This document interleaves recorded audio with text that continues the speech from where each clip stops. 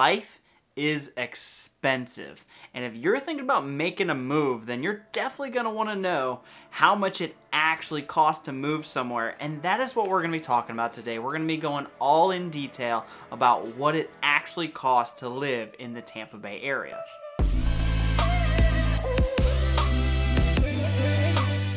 What's up everybody, my name is Grant and this channel is all about what it's like to live, buy, sell, and invest in real estate in the Tampa Bay area. And if that sounds like something you'd enjoy, make sure you subscribe for more weekly content just like this. If you ever have any questions or are interested in making the move, don't hesitate to reach out. My information will be linked down below. And without further ado, let's jump right into this video. The average cost of a home in the Tampa Bay area is now around $500,000. And though that may seem expensive, the average home cost in America is $430,000. So right now we're currently not too much higher than the national average for purchase price. And let's say you were interested in buying a home for $500,000, you're looking to make the move to the area. The realistic cost to buy that house is going to be roughly 10% for the down payment and then another 2 to 3% for your closing cost. So of course you could put a little bit less down because there are different programs or different lenders to where you could potentially put only 5% down or even 3 to 3.5%.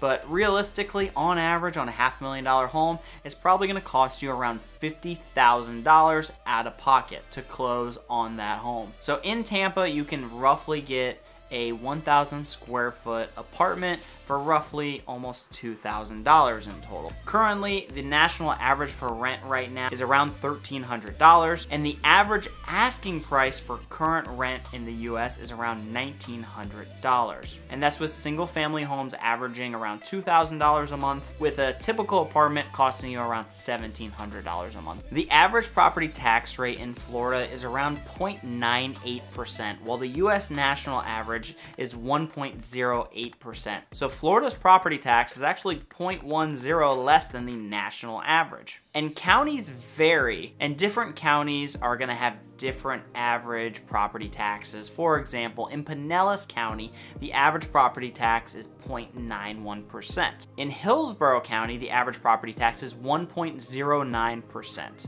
Hillsborough County is where Tampa is actually located, and usually this is going to be the most expensive. There is what's called a homestead exemption for if you buy a property and you live in the home, you'll be able to get a discount on your property taxes if you claim that that is your homestead. Essentially what they'll do is knock down either $25,000 or $50,000 off of your assessed property value, so you then pay less in your property taxes.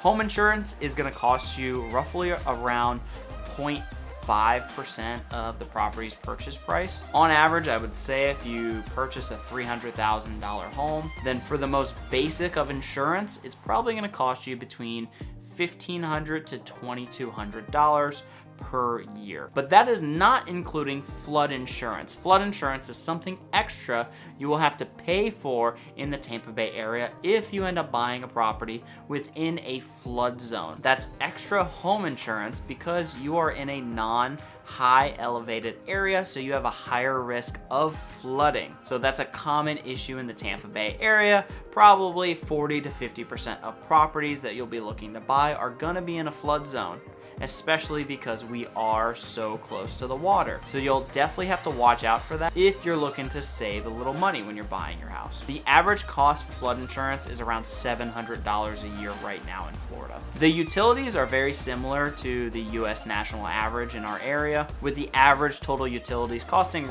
a little bit above $300, right around $312. And those utilities would include your basics, which would be your electric, your water, your gas, and cable, which is pretty standard for the US average. But something you would definitely possibly have to pay for is pool maintenance. Obviously, you can have a pool anywhere in the US, but it is very popular in the state of Florida and the Tampa Bay area because it stays so warm all year round.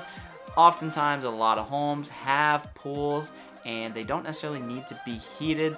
But what you will need to do is make sure that they are maintained So the average cost for pool maintenance in Florida and the Tampa Bay area is going to be around $75 to $125 per month, and that would include the cleaning out of the pool as well as changing and upgrading the chemical. Let me know in the comment section down below how much it costs for some of these items in your area so we can compare. And make sure you subscribe for more weekly content just like this. Let's get back to the video. Lawn care is going to cost right around $50 to $100 per month, depending on the season.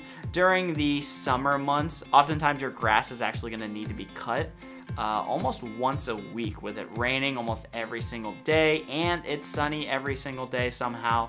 And then during the winter months, you'll probably only need it cut maybe once a month. So it's going to range depending on the season, but it's going to cost you between $50 to $100 per month, averaging about $25 to $30 per mow for like the average standard sized lot. Then pest control, which is very popular in the area because it is Florida. We are the capital for all the bugs in the world, especially cockroaches, mosquitoes, ants, things like that. So oftentimes people are gonna wanna pay for pest control, and that's gonna be anywhere from $25 to $50 per month. And that pays for someone to come to your house once or twice a month to go around the home and essentially spray bug killer and bug protectant around your windows, your doors, your entire house, things like that. And speaking of cost of living in the Tampa Bay area, the average household income in the Tampa Bay area is right around $60,000. So even though it may seem pricey in different areas, I would say overall we're looking very similar to the national averages, and just $60,000 household income will help you be able to live in this area very comfortably, I'd say. Which is crazy because of all the amenities that are in this area specifically. And there are tons of jobs available in the Tampa Bay area. So if you were thinking about making the move, I wouldn't be too worried because there are lots of jobs available, especially now. The average cost of gas in Florida is currently around $3.20 a gallon, and then compared to the national average, it's very similar. The national average is $3.216. So it's very similar to the national average cost of how much gas actually is compared to other places that are still $4 to $5 per gallon, like California currently. It will cost you money when you move here to get your cars registered. That is not the same for every single state, but when you move here, each individual that moves is going to have to sign up to get a brand new license plate and apply, and that's going to cost $225 for your plate, for your initial plate. Then it's going to cost $28 per year every single year to keep your car registered. For car insurance, it's definitely pretty pricey, especially in our area, in the Tampa Bay area, and Florida in general. The average car insurance rate in Florida is around $1,900, which is about 30% more than the national average. And there's several factors to why Florida is so much more expensive, such as the severe weather and a ton of busy roads in the area, essentially. I currently pay around $300 a month for 2 different cars, so that seems to be a very fair rate. So essentially I'm paying right around that $1,600 to $1,800 per year each car. The food cost is consistent with the national averages, and there's a sales tax in Florida that's gonna cost you about 7% for most items you buy, but there are a few items that are exempt, such as prescription drugs and a lot of groceries and different household items, and long-term residential leases and seeds and fertilizers. If you guys are interested in making the move to the Tampa Bay area, please don't hesitate to reach out. My information will be linked down below. We can talk, and then we can decide whether or not it might make sense for us to work together, whether that be now or in the future. But with that being said, thank you guys so much for watching, and I will see you in the next video.